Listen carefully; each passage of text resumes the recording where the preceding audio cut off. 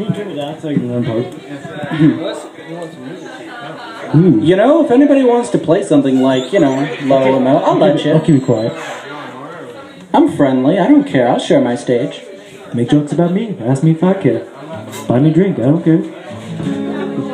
You know what's weird, is that the way this acoustics work, I cannot hear shit you say while you're right next to me. Oh, my dick. Okay, I heard that, I'll admit that. I only do that on Sundays on Cushman. Is this rolling yet? It's been going. Okay, just checking. Last time it wasn't. Ahem. Allow me to restart my intro. This guy. Am I too loud? Kris! Yes? Be funny! I'll try. Funny! Are you ready to be sorely disappointed? It's the same thing I say every time I'm about to have sex so that nobody has high expectations. And, you know, it works. That way, if I do well, she's like, wow, that was surprisingly good. And I'm like, thank you. And then I walk out because she paid me. Or he, I don't judge. So one thing I've realized in my life is that if I were to look out on a sea of women, and I would point to one, and I would go, I like that one. It's because my crazy meter is spot on. And that is how it works. Like, I have found some psychos. I had one girl who decided that she was angry at me early in the day because I did not defend her in an argument. And the way she decided to show me she was upset was to punch me in the face. That's right. We now have an abuse joke. I like the music. I dig this. There's a lot of feedback coming off of this. I got some feedback. What? I need to fix this. I'll fix it.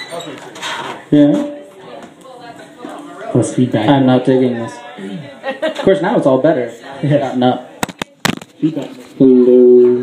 Jeez, Hello. Did you drop my phone? Lynn, that is terrible. Alright, on a scale of 1 to 10, or really by round of applause, how nerdy is this audience?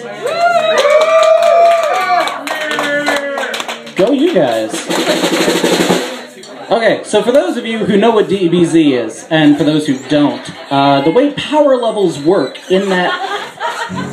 Shush! The way power levels work in that TV show is that, like, the more you train, the faster your muscles are, the stronger you are, right? And I kept thinking, Gohan had to be born at the beginning of that series, because as Goku progressed, like... Imagine, once Goku hit like Super Saiyan 3, right? He's got Chi-Chi on his lap, and he's like, Kamehameha, and her brains fly out through the window. That's why Goku had to be born first. That and Trunks, but that's a weird side story. Another thing I did not understand as a kid was the game Telephone. And I'll admit, I still don't. The game Telephone confuses me, because apparently your job is to make whatever you said at the beginning fucked up at the end.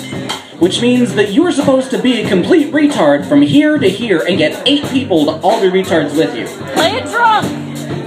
What? Play it drunk! Play it drunk? Maybe that'll work. Every childhood game is better drunk. I've been told recently that what you're supposed to do is really whisper, right? And the problem with that is that up until I was like 13, I didn't understand how whispering worked. I watched a lot of cartoons. And the way they work in cartoons is you lean in real close and you go... And nobody understood what that was supposed to be. When I was a kid, I also had this huge problem, because I know what a deer in the headlights feels like. Because every time a baseball would be headed in my direction, I'd be like, wow, that's really pretty, and then I'd get a black eye. So what my dad did was he bought me, when I was 8, he bought me a little launching thing that would just throw baseballs at my face all day. And then he sat on the porch and watched for 6 hours as just time after time I was just... And to him, this was funny. Knowing what I know now, I agree.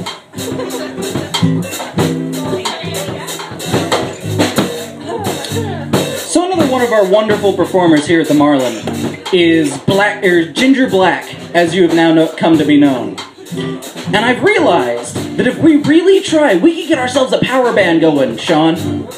Like, I will dye my hair red, right? And you'll be Ginger Black, and I'll be Ginger White. And then I'm gonna get a Smurf, a She-Hulk, and a Native.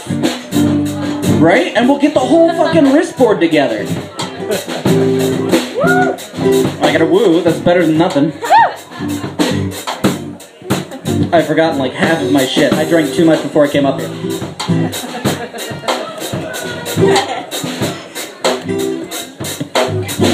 Sometimes my brain goes to funny places. And by funny, I mean really, really awkward. Because I went to deliver a pizza the other day, and when I called the lady, she had a really young, hot-sounding voice, and I was like, sweet, dibs, I have this pizza delivery.